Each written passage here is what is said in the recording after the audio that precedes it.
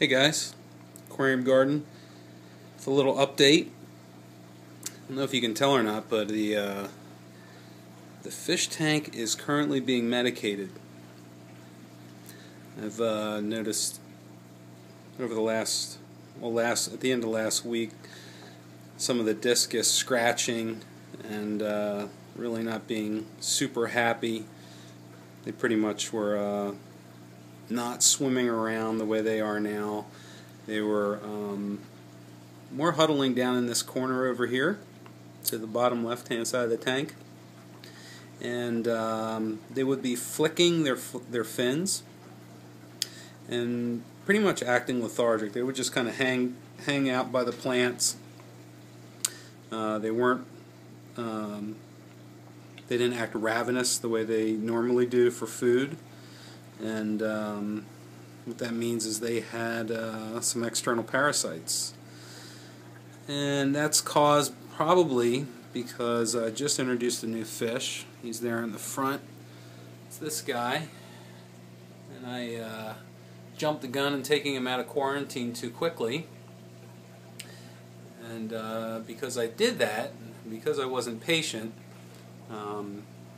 he obviously brought some external parasites into the aquarium, and of course they made their way across to the other discus. So I needed to medicate. You can't really let if you have parasites, they're just not going to go away on their own. So I've done a bunch of water changes, and then I cranked my heat up to 85 degrees, which typically will, in many cases, be enough to kill a lot of external parasites. And not only that, I'm just digging under my fish tank here. I treated them with, well, you really can't see that. It's a Sera product called Omnipur, and it's for external parasites and flukes. And the treatment for that is to medicate the aquarium for 7 days, disable your UV sterilizer, which I did. This tank does run a UV sterilizer.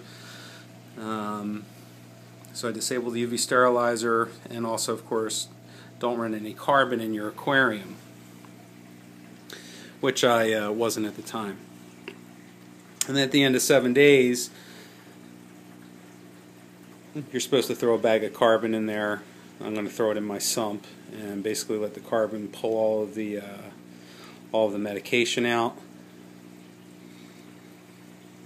And of course I'll buttress that with doing a couple of large water changes at the end. I've been cycling in some fresh water throughout this medication process, but this is probably the second time I've medicated the entire tank since it's been up. Both times because I was a little overzealous with adding fish early on the quarantine, so I'm really going to try to learn my lesson this time and keep the fish in the quarantine for anywhere from 4 to 6 weeks as opposed to 2 weeks like what I did. Well, I'm happy to say that, as you can tell, the discus are doing really well. They're kind of back to their normal selves, even despite the extremely green water. I don't know if you can see it through the LED lights, but those are just the lights are when they penetrate the water, they leave that green, those green lines there. The whole tank water is really green.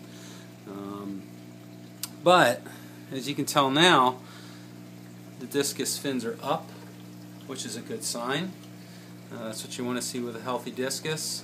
All of them are like that. They even had this pair lay eggs again, which they for sure would not do if they weren't feeling well.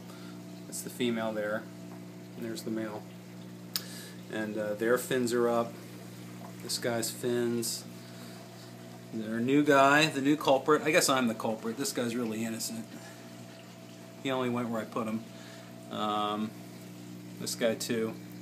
Now I do have one in the back. who's still hiding out. It's kind of hard to see him, but he's he has not been moving around too much. He does eat. He just has been sitting back there ever since I had the breakout. So I might need to pull him out and put him in and just kind of separate him from the main group and kind of give him a chance to be in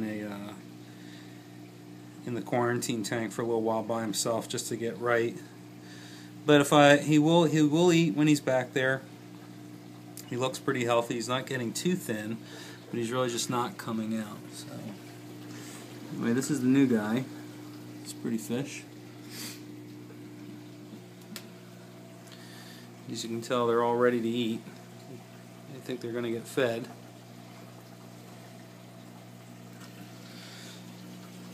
And I guess the only other addition I made is I put some anubias in here.